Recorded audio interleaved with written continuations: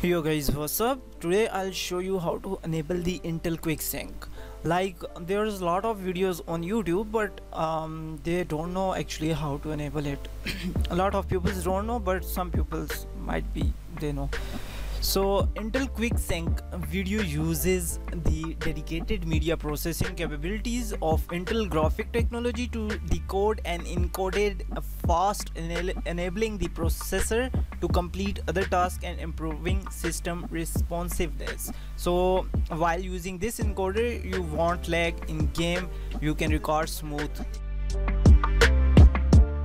And then go into the settings, and as you can see here, I have only two options here, and those options are like there's no Intel Quick Sync.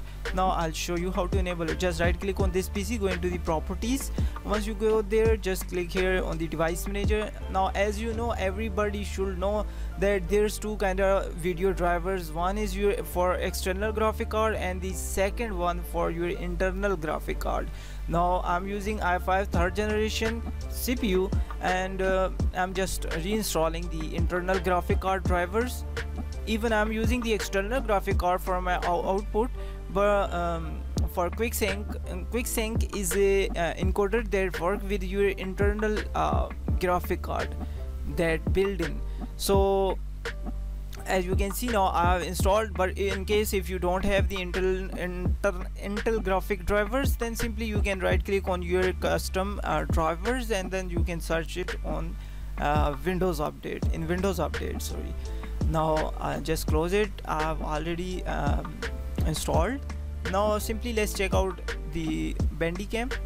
Just open the Bandicam and then go into the settings once again, and now you can see I have Intel Quick Sync, and it's work pretty better. Like I'm recording the Valorant with this encoder, and I don't feel lag. I have 8 GB RAM, and all the specifications is mentioned in description. You can check it out. See you in the next video. Till then, Allah Hafiz, bye bye.